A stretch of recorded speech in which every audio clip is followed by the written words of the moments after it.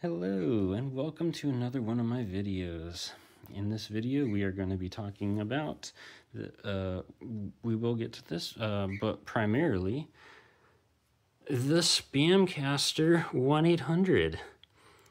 Are you tired of being out in the middle of nowhere with no cell service and finding yourself unable to snap a quick middle finger pick in ATAK and send it to your buddies? Are you running out of space on your over-encumbered plate carrier setup and can't find a spot to mount your IP mesh radio? Are you tired of products that are overpriced, weigh a ton, and don't perform as expected? Well, you're going to be disappointed about that last one still, but for the other two, the Spamcaster 1-800 can help. For only 27 payments of 19, I'm just kidding. It's going to be free. All the files are going to be posted. Ignore that part. I ran out of heat set inserts when I was building this thing. I didn't realize I was almost out. Also, it just uses a mad number of screws.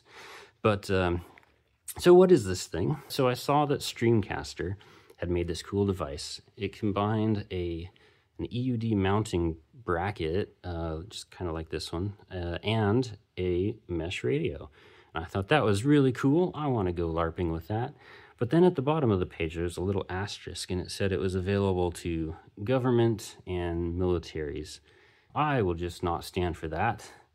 I could not only not afford it, I don't know how much it costs, but I can't afford it. And also, they wouldn't even sell it to me if I wanted. So I made the Spamcaster 1-800. So this is a fancy 3D printed enclosure. There's a spot where you can mount your phone, as you can see there. And internally, there is a gl.inet gl-axt 1800 mobile wireless router. That's a mouthful. I'm never saying that again. I'm just going to refer to it as the AXT 1800. So it's an enclosure. It contains the AXT 1800, and it's a spot to mount your phone. And that is it. So you're probably saying, okay, that's retarded, and it is. But it's also not retarded. It's a great way to save space. So it combines the mesh radio and the phone into a single unit. And so it does not take up as much space on your plate carrier. So it's sort of a waste almost to use up an entire big patch right on the top center for just a phone mount. So if we combine the two, we more efficiently use the space that's available. So it is actually kind of useful. As far as thickness, well, if we compare it to, say, like a standard AR mag, it's about the same thickness as that. Shotgun mag, yeah, it's about the same. So it doesn't take up an inordinate amount of space. So the device is going to be somewhat water resistant, if you want it to be. The cover has a groove that you can fill with a silicone sealant, and there's a matching, like a ridge on the base here, so that will form a seal.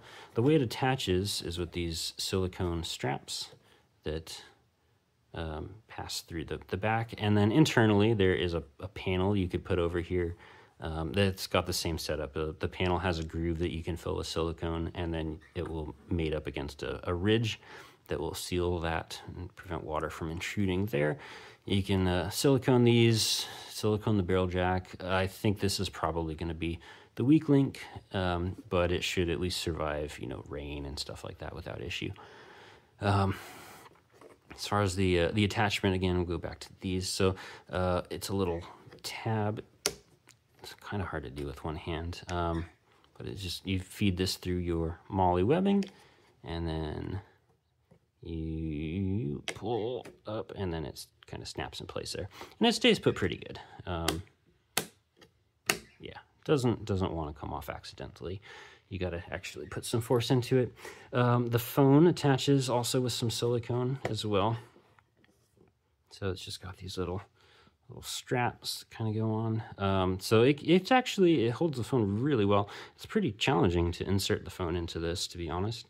So if you find that you're unable to do that, then you know, no worries. You just go find yourself a strong man and ask for assistance.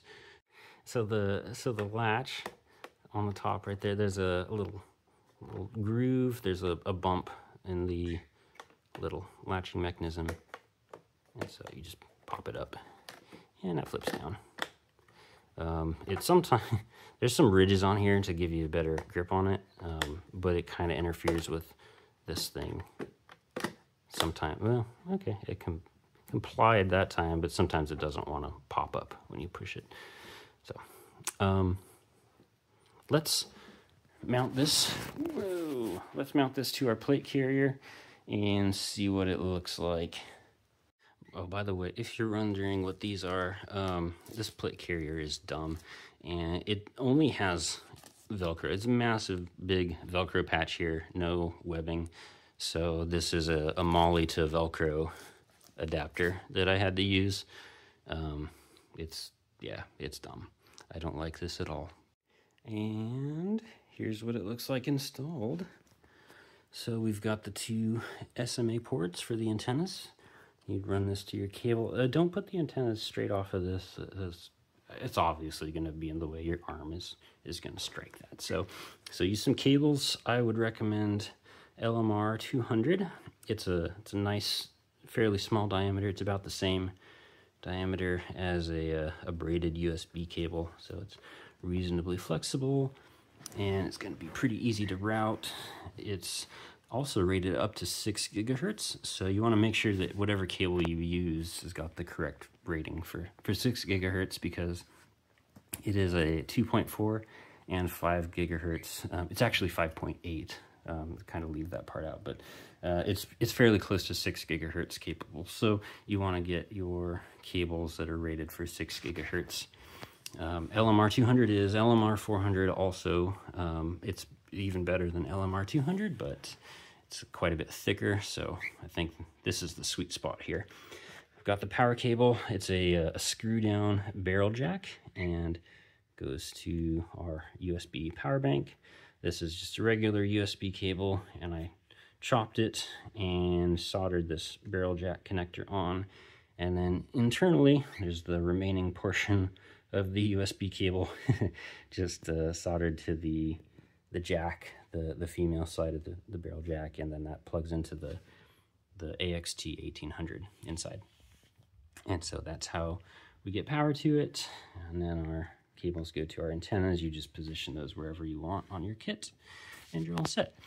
The EUD mount, it doesn't have a stop. There's no like friction adjuster or anything. So you just use your shotgun magazine and position that wherever you want your EUD to stop at. So if you want it, you know, to open a little bit, you have it there. If you want it to open further, you just twist that further out of the way like that. So easily adjustable.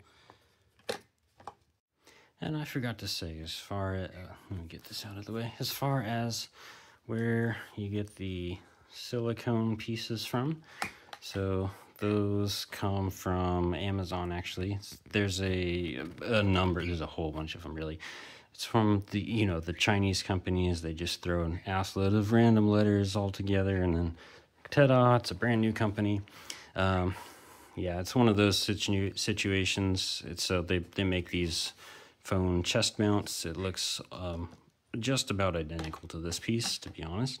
And they have these silicone pieces. They've got the little tab thingies for attaching this to the Molly.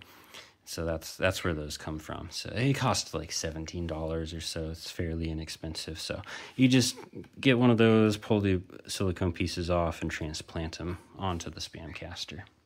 And then, as for the name, I'm sure a lot of people will ask how I got Spamcaster 1-800.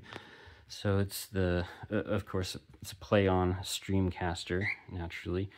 And also it's Wi-Fi, so it's constantly sending out emissions and beacons and broadcasts and whatever. So there's a lot of constant transmission going on. So definitely don't use this in a armed conflict against China, Russia, the United States, really any first world country. Better yet, just don't use it in any sort of armed conflict.